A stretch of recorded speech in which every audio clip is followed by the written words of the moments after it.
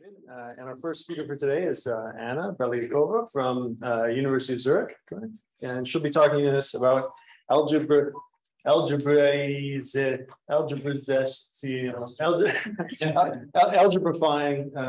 no-dimensional topology. Thank you. Okay, thank you so much.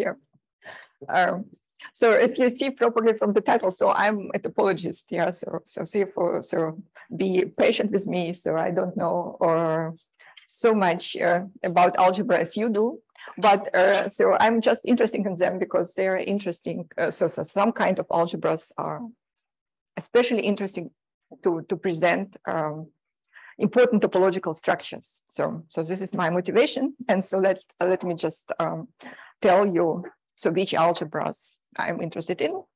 And so in topology, the main object of study is a category which we usually call n-cob, and this is a category of n-dimensional cobordism.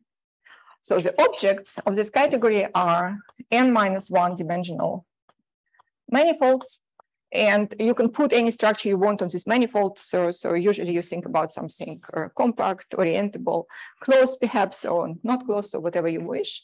And the morphisms are given. So for example, an M, which is an element of the morphism space from X1 to X2. This is usually you think about this as an n-dimensional manifold. So therefore it's this n-cob. And this n-dimensional manifold is a morphism because you can split the boundary of this manifold into two parts. So, and it's usually disjoint union of minus x1 and x2, and this allows you to consider this manifold as a morphism from one part of the boundary to the other. Then you define composition in this category, usually by gluing along the boundary, and you also define monoidal structure, usually just by disjoint union. And in this case, like the easiest example of the structure is a category of 2-cob. And this whole category is just generated by one single object, which is a circle. And the generating morphisms, so there is the object of 2-cob is just S1, and generating morphisms are so pair of pens in one way or another way, caps and cups. And perhaps you need to sometimes to switch to tubes. So you will need this morphism. So in what follows, I will represent this morphism just by looking at their spines. So I will just, so this I will represent by this diagram. This is by this diagram. So this will be a morphism like this. This will be a morphism like this. And this will be crossing. Okay, yeah. You assume compactness for the objects? Yes. I assume compactness, exactly. So compact and oriented, yeah. Okay, and so in this case, so you actually, as I say, you can generate the whole category just by taking disjoint union, the composition of these guys, and the relations which we need to put on this object are on these morphisms. So it's basically associativity. So let me, so I think I'm not telling you anything new. Yeah, so therefore I'm just writing. Then you can have co-associativity. This is just by reflection, this diagram upstairs. Then you can have compatibility of the unit. And you will have the similar one again reflected. And then you will have probably the most important one. Okay, let me draw. Then you will have the Reidemeister 2 move for the crossing. You will allow yourself also to do such things, and you will ask for this identity, yeah, which is co-commutativity. So okay, so and the most important relation is called Frobenius relation. Also, so this is a compatibility of multiplication, co-multiplication, which tells you that if you split and you go like this is the same as if you do that. This is the same if you do this. Okay, And so actually what you see is that from here is that this object S1 in this category has a structure of a Frobenius algebra. Yeah, so basically a Frobenius algebra, just let me recall, this is a vector space in my case, so it's just a vector space with a multiplication, co-multiplication, unit, and co-unit. And if you denote multiplication by this diagram, co-multiplication by this diagram, unit by this diagram, and co-unit by this diagram, then all the property of this Frobenius algebra can be written just exactly in terms of these relations. And what you obtain out of it, so this is a Frobenius algebra. So you obtain out of it is the following theorem that so this is kind of folklore theorem telling you that 2-cop is a monoidal category freely generated by commutative Frobenius algebra object, which is S1 in 2-cop. And as you probably know, that Frobenius algebra is commutative if and only if it's co-commutative.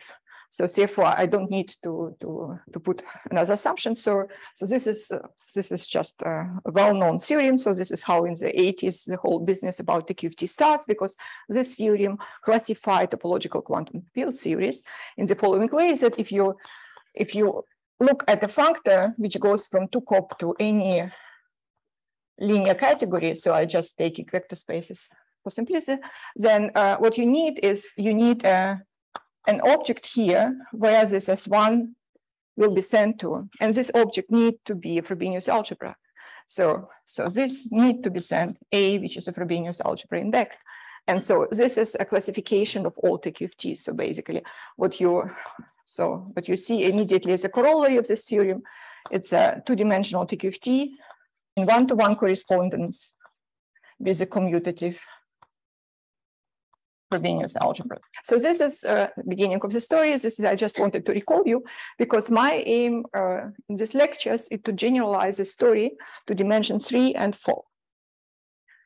Okay, and so to do this, so at the end you will have a very similar theorem staying here, that some topological category in dimension 3 is a monoidal category, a braided monoidal category, in this case freely generated by just one algebra object, and the same in dimension 4. And to produce this, so like the main tool, and I hope you will like this tool, this is why I'm presenting this here, is the idea is to replace this Frobenius algebra object by the Hopf algebra object. So this will be the main idea.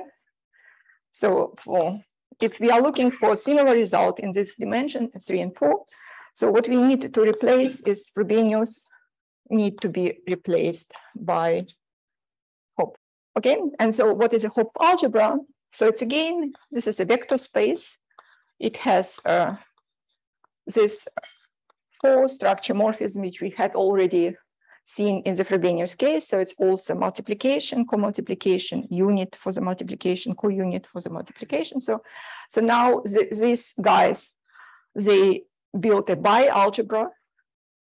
So bi-algebra means that instead, so I'm again using the same notation. So I will present this like this, this like this, this like this, and this like this.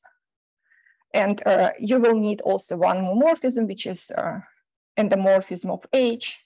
And actually it's invertible endomorphism of H, which is called antipode.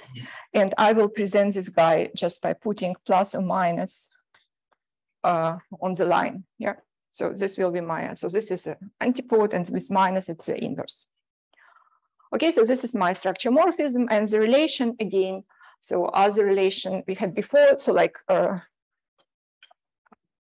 so associativity for multiplication then compatibility of M unit, then associativity, so co-associativity, and blah, blah, blah. So all what I had before. The only thing, Frobenius relation, you replace through by algebra relation.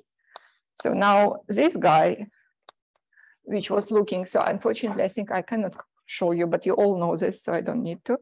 So this, you replace it through the following. So this is the compatibility of M and delta in the Hopf algebra. So this is a bi-algebra axiom.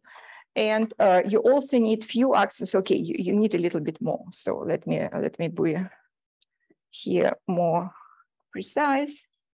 So I just, what I'm not writing for you, it's the algebra and co-algebra axiom, like associativity, co-associativity, unit and co-unit axiom. I'm not writing, so I'm just assuming you know all this.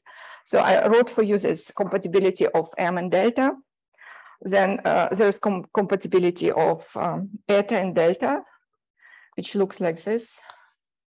Okay, then there is a compatibility of epsilon and M, which looks exactly the same, just and then eta and epsilon. This is just nothing. So these are bi-algebra axioms.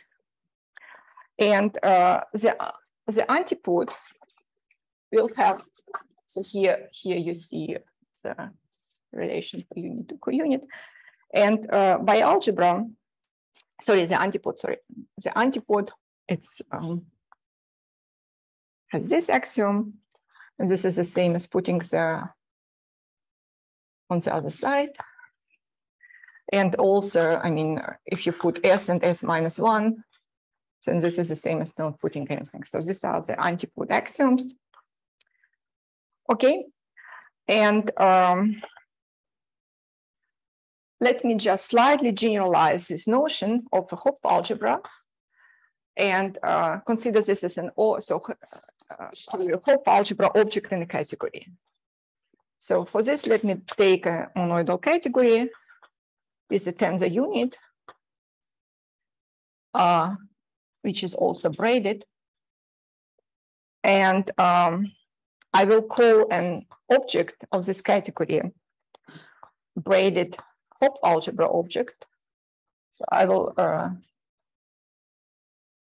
call it BHO.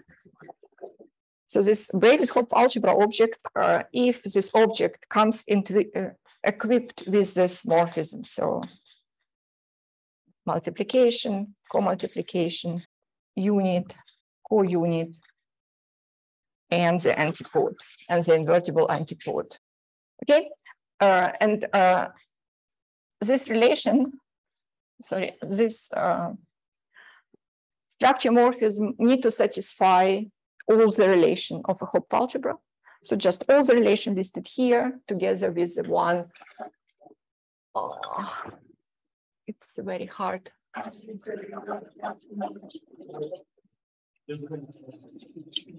Okay, so together with this set of axioms, so this also need to be satisfied. So no, so it's need not to be commutative or co-commutative. So together with this set of axioms, and the only difference is that instead of this compatibility of M and delta, I'm not requiring a braided compatibility, which looks like this. So remember, my category was a braided monoidal category, so I have a notion of a braiding. So I can switch this either that way or the other way, and so I'm just taking a positive braiding here, and so all the previous axiom together. So this one replaced by that one defined me a braided Hopf algebra object in a braided monoidal category. Okay, yeah. Sorry, just to be sure I understand, the corollary in the dimension 3 and 4 is you can derive all these relations, the red relation, only in dimension 3 and 4, but not in 2 or. Sorry, it's not clear. Yeah, all the relation you have written on the top blackboard. This one. Yes, this one. You can prove them in dimension 3 and 4 in. I'm not proving them. I'm requiring them. I'm for the moment. I'm just with these definitions. Okay. So I'm not sure. Well, I understand that this is a definition, but in dimension 3 and 4, when you said Frobenius is equivalent to off, No, it's not equivalent. No, absolutely, it's completely different. This is just algebra. Ah, okay. Okay. So there is Okay, thank you. Okay, sorry. Okay, and so an example of such an let me write it here also. So an example, the first example of this braided Hopf algebra object is, for example, is a Hopf algebra. So just any Hopf algebra is a braided Hopf algebra object in the category of vector spaces with braiding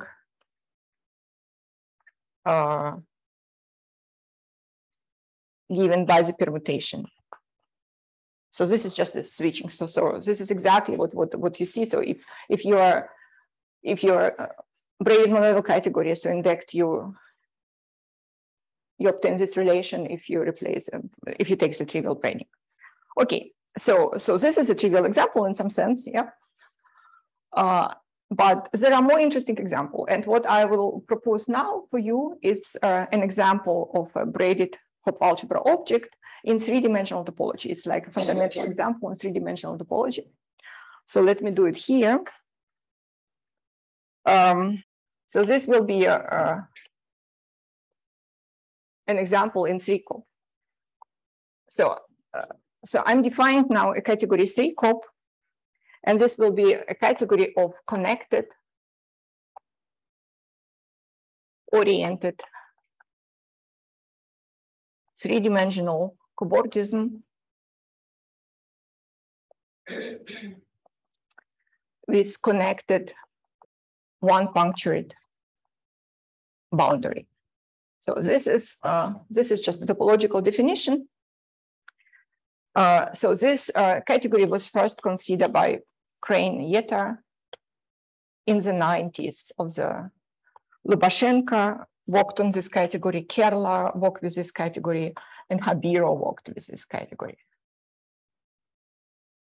Okay, so I'm following the presentation of Habiro. And so who are the objects of this category? So an object is just a surface of genus G with one boundary component. So let me draw it like this. So this is an object 2.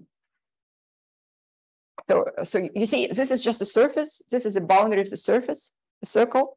And to this, so basically it's a disk with 2 handles, 1 handles attached. Okay, so I will call this FG. So if I assume that I have G handle attached, then I'll call this object G. And this allows you to identify the object of this category just with natural numbers. For each natural number, you will have just, you attach as many handles as your natural number gives you. This gives you the objects of this category. Okay, now, consider a standard handle body. So it will also start. So I'll present this handle body as a cube. Okay, so this will be my genus G handle body, more precisely, 3-dimensional one handle body. So it's just a cube. Now these handles are solid because this is a handle body, and this is just a surface. So this is a boundary. So one part is exactly. So perhaps to make it clear, let me write what is the boundary of this handle body. So this clearly the upper part of the boundary is just this FG. Okay, then you have all sides of this cube as a boundary. So this is a union of disk times an interval. So, I mean, S1 times an interval. So these are all sides of this guy, and together with square 0. So this is the whole boundary. So this is the upper boundary. This is the side boundary. And this is the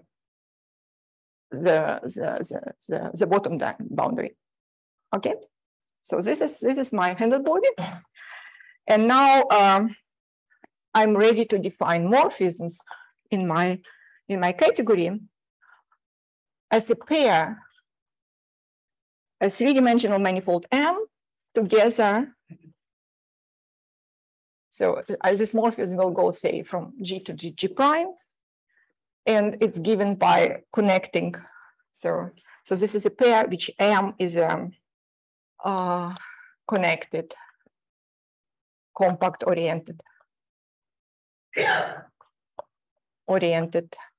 three manifold. And this is phi, it's a parameterization of its boundary. So it's a map from FGG prime to the boundary of this manifold, which is actually an orientation preserving homeomorphism. And I just need to tell you who is FGG prime. So FGG prime, it's a surface which is obtained from the boundary of my handle body by removing the bottom boundary and replacing this bottom boundary with minus FG prime. Okay, and so this looks like this. This is your G handles upstairs. Then you have your cube, and you remove. So, and here downstairs you have G prime handles. So here it's G, and here G prime. So as you see here, so I'm following. So for this example, and only for this example, in the whole lectures, I reverse the orientation of morphisms. So you see in all these pictures here. So for example, multiplication was here. I was reading this morphism from bottom to top. Yeah. So I was drawing this consistently. All morphisms were from bottom to top. I'm running back, so you don't need to. Okay, it's okay. And in this, because what I'm presenting now, it was first written by Habiro in his bottom tangles paper. So therefore, I'm just following. So I hope I'm not completely. So just tell me at the end. I'm looking forward for the feedback. Yeah, whether it was very confusing that I changed the notation here, or it's better like this because you know already Habiro. So I'm slowly. Perhaps it's next time. Perhaps I'll switch, but kind of this time I'm not yet switching. Can I just check that I understand the picture you've drawn? The G handles come out of the cube, but the G prime handles are handles inside.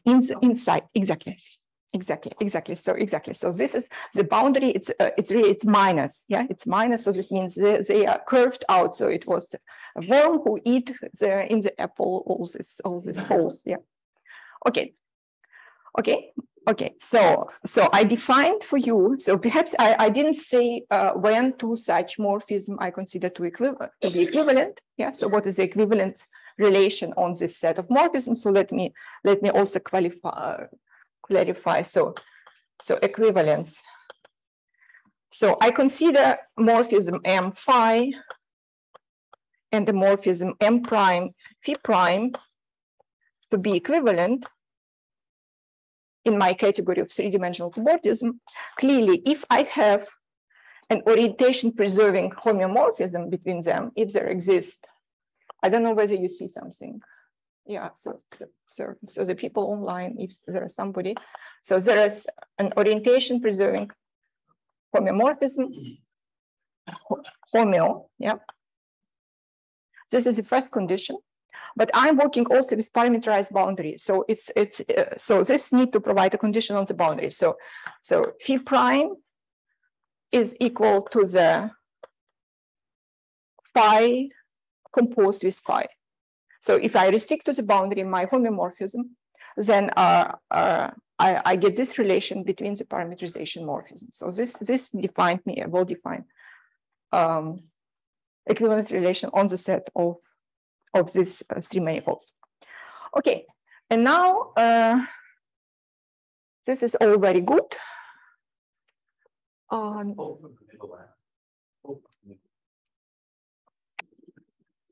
It's also written there, yeah. This is not movable, yeah. Okay, this was a mistake. Okay. So let me. So you remember this picture still, yeah? Or let me switch to this side. So is it too chaotic? In the middle, in the middle, in the middle, in the middle. So I think we don't need all this. So we don't need Frobenius algebras anymore. I'm going back. Don't worry. Don't worry. Don't worry. Yeah. Okay. This probably will not work. So I'm apologizing for this. This is the best I can do. So now let me define a monoidal structure on 3-cob. You see, usually you would like disjoint union to be your monoidal structure. Yeah, this is not what I would like here. So here I would like the whole category. So I would like to mimic this great two-dimensional case. So I would like to be the whole category to be generated by one object. So if I would like, if I will take here the disjoint union, then I will have infinitely many objects. So like as many as natural numbers.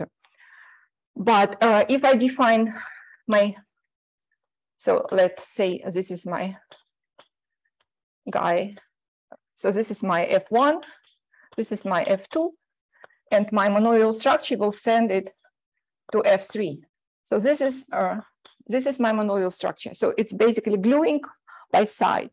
So now if instead I'm considering this handle bodies with some perhaps something curved outside, then again my monoidal structure will be just gluing them side by side. So this will be my monoidal structure, and this has the advantage that the whole category is monoidally generated by F1. So this is why it's in this way. So this is, I mean, from topologies, there is absolutely no problem because you're considering. So this category will contain all three-dimensional manifold just connected. Okay, so if you would like to study and disconnect it, okay, then you can. Yeah. Okay. Then composition. So composition, one should, so here to have a little bit imagination. So first of all, so I'm stopping now, from now on to draw these three-dimensional things because too complicated. So what I will draw instead is such pictures. So it's just planar projection, and the tube which goes inside will be like this. So basically this is a cobordism from 2 to 1, where I identify the object, so it's from F2 to F1. Yeah, and this means that I started here with my surface with two handles attached, and here I'm taking the tubular neighborhood of this guy just out. So therefore it goes from this genus 2 surface to this genus 1 surface downstairs. Okay, and I'm representing this in this way. And now let me take another example, which is from 1 to 1, which goes like this. So it goes here, and say it goes once more along the hole, and then it goes down. And so this will be a morphism from 1 to 1. And now I would like to tell you, so what is the composition of this morphism? Yeah, so this morphism should be composable, and the composition should be morphism from 2 to 1. Okay, and from 2 to 1, so let me already draw this. So it has two handles upstairs and just one downstairs. And so how do you compose such things? So the idea is the following. So I'm taking this handle here. This is my handle, and I'm attaching this handle, and just with the tubular neighborhood of this one handle. This is how you glue cobordism together. So what does it give? So in this handle, so here perhaps in this handle, I have two parallel red lines. This means that in the tubular neighborhood of this guy, there will be two lines going. Yeah. So let me draw this here. So it will be two lines going like this. So this is what I'm just glue this guy to this one. And then at the end, so what is below this this dashed line, below it just looks exactly the same as it is. So I'm connecting the third one to the first one, this guy going down, and this one going down. This is a composition. I think it's correct. So I'm just put here. So if you look at what is here, It's exactly the same as what is here. So I connected the first with the third. No, the second is the fourth. The fourth should go with They want two crosses. Ah, there are two. Oh, yeah. Oh, yeah. Very good. Very good. So it was clearly by purpose, yeah, just to learn your good. Then, okay, then this, so clearly, so we have already, so 3-cob. So I saw you as a monoidal category. So I would like even to improve this to braided monoidal categories. This is what you guys should like, yeah. I have a quick question. Yeah. So if you had, say, I was thinking if you had, say, like multiple handle bodies on the middle layer, instead of like it was like say 2 to 2, then 2 to 1, then it seems like you could it kind of matters kind of how you draw it, because you could like say switch the positions of the two handle things, so then that would be different.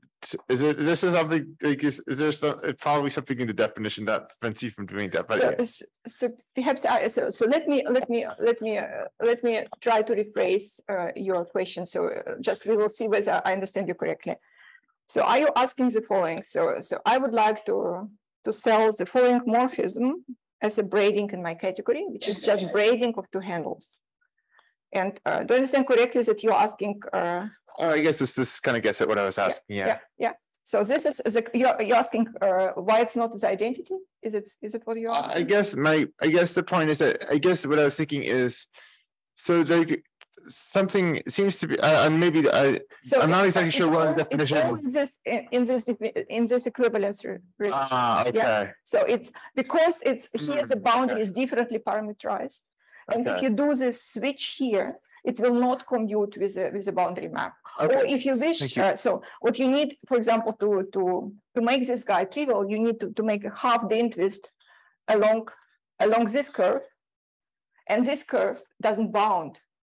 So if I would have no boundary, then it would bound the disk. So if it would be if it would be no boundary here, then I would undo this without changing anything. But in this case, because it doesn't bound the disk, the Dehn twist, which it's only if it's bound the disk, you can undo this. So therefore it's so basically the parameterization. So basically it's a real 3-dimensional cobordism, but the parameterization of the boundary is just fixed. I see. So it's just fixed by. Yeah. Thank you. Yeah.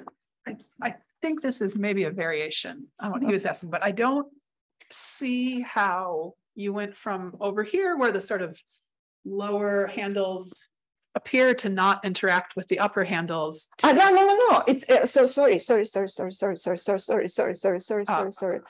They can interact. They can. So sorry. So they can do whatever they want. So it can be embedded in whatever way it wants. Yeah. So they can. If you wish, it can go here. Yeah. It can do whatever. It's just schematical picture and just So it perhaps was confusing, but they're doing whatever they want. So this. But here I was just speaking about the boundary. Yeah, so therefore I was not so careful because I was here FG. So I just introduced FGG prime. Yes. I just wanted to say what is the boundary. The boundary is boundary of the handle body with Thank you. But if I have a 3 manifold, it's exactly the boundary. It will be always like this. Yeah, and I just need to parameterize this. So I need this map. Where is it? This one. Okay. Identity. So identity there is always, so identity is just a picture where, so for example, here the identity would be, this goes down, so for every object you have the identity map, so no problem. Okay, and what I'm claiming now, and I don't know where I should claim this, but I will try already to claim it here. So the claim is that F1 is a braided Hopf algebra object in 3-cob. And to claim this, I just need to tell you that this guy is equipped with all morphism which we need. So whom we need to claim this, so we need a multiplication. And the multiplication, it's exactly what. So the multiplication, it's exactly the guy I have here. This is my multiplication. This is my co-multiplication, which should go from 1 to 2. Okay, then I have unit which goes from 0 to 1. I have a co-unit, which goes from 1 to 0. I have S, which goes as follows. So here you have a positive braiding, positive twist, and here you go like this. And S minus 1, where you replace everything with a negative. So this looks like this. So it goes here, it goes like here, it goes here, and it goes here. Okay. So it should be red color. It should be red color. Okay. Okay. And so you clearly you can imagine how to prove such a thing. Yeah. So it's braided Hopf algebra object. This is completely algebraic proof. You just go through the list of the axioms and you just draw this beautiful picture, and you don't forget how you compose. Yeah. So, but I can do for you. So I thought I have a lot of time here. So let me do two examples. Let me stay here and prove the two examples. And you can, in the meantime, when I'm already cleaning this board, you can already start to, for example, to prove associativity of the multiplication or co-associativity of the co-multiplication, or unit and co-unit axioms, which I'm just removing. Okay, so let me just, to show you that there is no mystery in this story, and actually you can, so if you like diagrammatical calculus, there is no problem. Yeah, empty picture. Empty picture. So homomorphism going to the monotony would have nothing at the bottom. Yeah.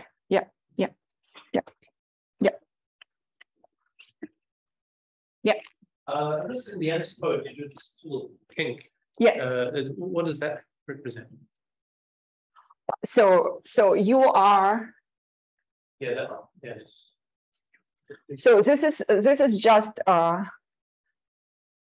So here's a surface. Yeah. And this red line represents handle attached to the surface. So you just twist this handle. It's distinct from this straight. Yes, it's distinct from the straight. Yeah. Okay. Because I mean, the attaching maps are all fixed and so on, so you cannot. Okay, so let me show you. Let me show you perhaps this compatibility axiom.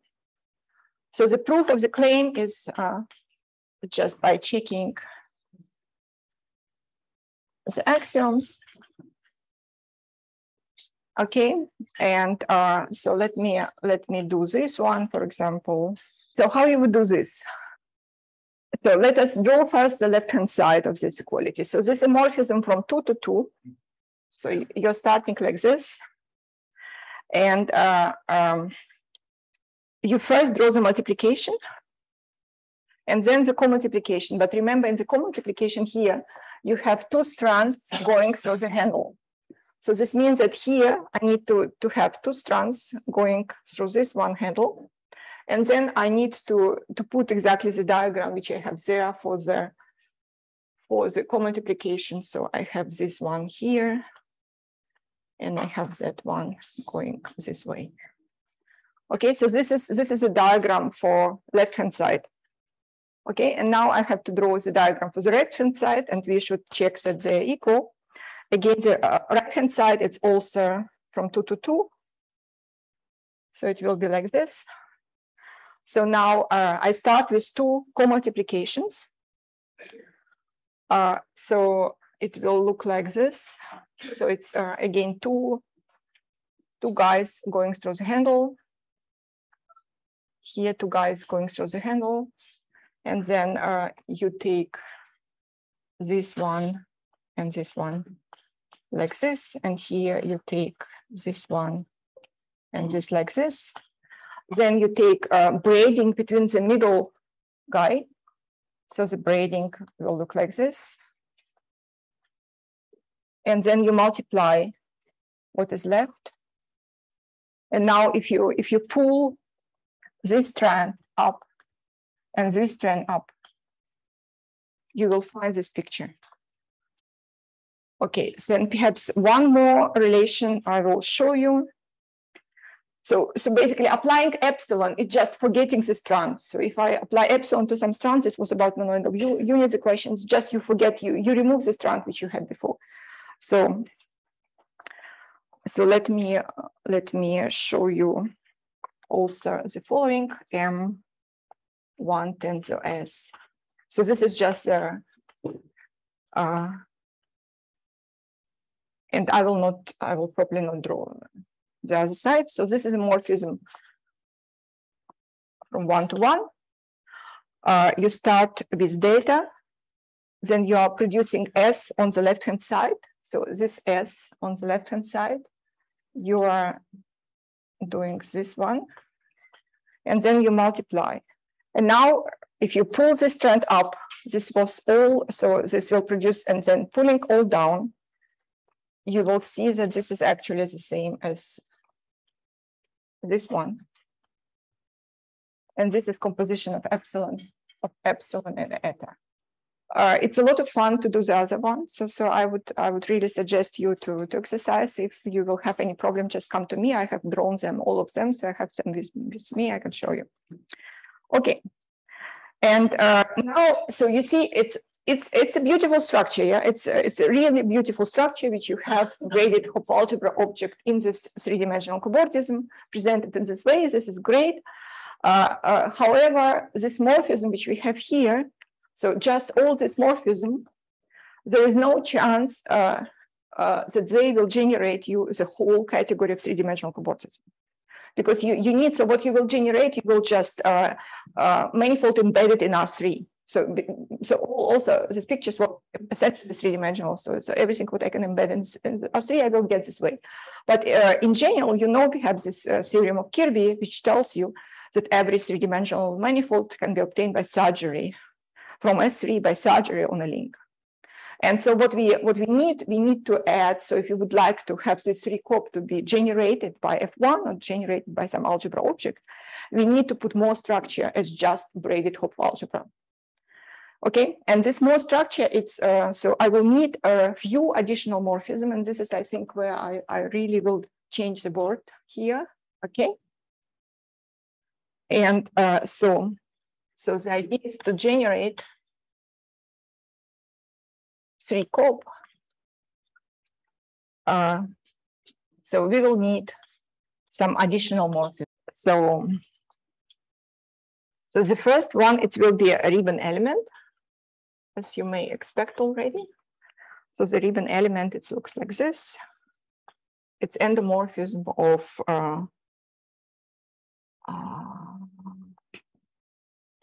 so I will, sorry. So it's this one. And here, so for the other morphism, you have a choice. So you either take integral and co-integral. So the integral is just, you see, so integral produce you a closed component. This was not yet before. So this is exactly the surgery component. Or co-integral, and the co-integral looks like this. This is an element from 0 to 1. And this is, it looks like this. So you either, so you, in any case, you need this ribbon. And you take these two, or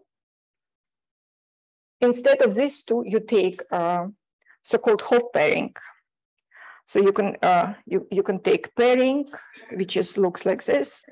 So it goes this way. So this is my pairing, or you do co-pairing, which just looks like this, which just goes from nobody to.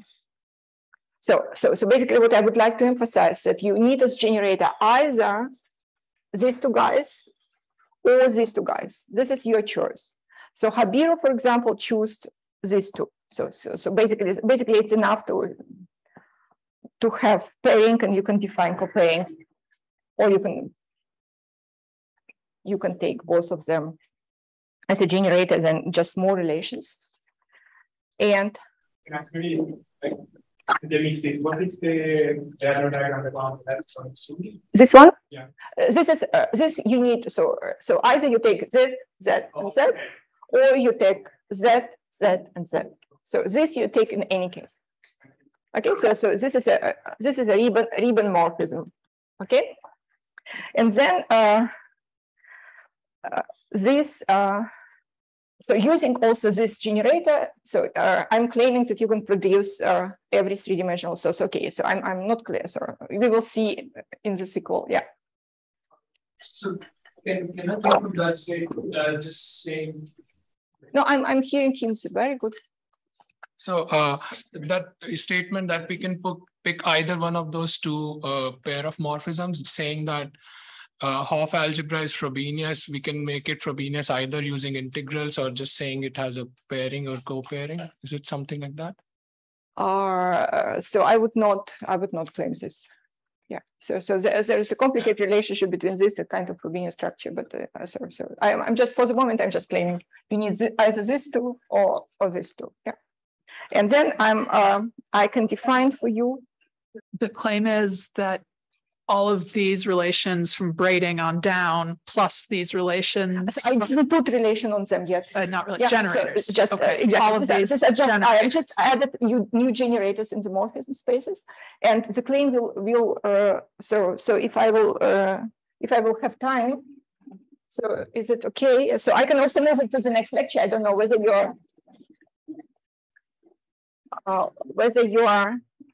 you can survive a long definition. Which will take probably more than 2 minutes. You're reaching for. Yes, I will. Yes, but it falls down. It's fine. It's fine. It's fine. Okay. So and now this is the definition is that braided Hopf algebra object H is called a Biro Hopf algebra if it comes equipped with Riemann element. So pairing, co-pairing, satisfying the following axioms. And now there will be a list of the axioms, but this is really so. Okay, let me also tell you that the Riemann element I will represent like this. So you can distinguish this from S because S it was morphism, so it was endomorphism. Now it's from 1 to H. So say for it ends with a plus. So everything ends with a plus or ends with a minus, it's just a Riemann element. Okay, then the pairing I will represent. So this is from H. So my pairing, the presentation for the pairing will be that. And the presentation for the co-pairing will be this one. Okay, and now I'm writing you the full set of relations. So the relation, the first is, so if you put here plus, this is the same as putting here. So this is just, it's a central element. It doesn't matter whether you multiply the ribbon from left to right. Then if you multiply V with V minus, then this is just 1. If you put epsilon on your ribbon element, this is kills everything. If you compose with S your ribbon element, then this is the same as a ribbon element. So it's invariant under S. Then this axiom you can take as, so this is basically a delta of the ribbon element. Yeah? And this is can be expressed through the co-pairing in the following way. So basically you can also multiply this V minus 1 here, and you will get the definition of a co-pairing. So say for co-pairing, so basically you can take this as a definition of this kind, if you wish. Okay, then there is such a guy, which is the same as this guy, which is the same as this guy. Then pairing and co-pairing are Hopf pairing and co-pairing. So this means this and also this. Okay, then the pairing and co-pairing are not degenerate. So you have a zigzag. You have a zigzag, which is like this. Okay, then if you multiply two ribbon elements, this is the same as such a thing. And this is the most important axiom probably now is adjoint action. So if you act adjointly on a strand, then this is the same as, and here you act on this strand. Where, so I finish the axiom and then I'll define the adjoint action. And here it's also plus. This you can always remove, and this is plus and plus. This is the same as, so these are 12 axioms. Is there an axiom? Let me define this. This is the same as you multiply, then you go with your strand here, you put here antipode, and you join there. So it's braided adjoint action. Is there an axiom that relates the ribbon structure with the braiding? It has ribbon structure, yeah. So it has a ribbon structure, exactly. So let me write for you what is a ribbon structure. So it's a ribbon category. Yeah. No, I mean yeah. Exactly, it's a ribbon algebra. Yeah, yeah. Okay. So, but I think I'm already over the time. Okay, that's yeah. Okay. So we will discuss ribbon structure after the thing. But basically, what I will so in the next hour, the theorem will be that 3-cob is equivalent to the braided monoidal category freely generated by Haber algebra. Do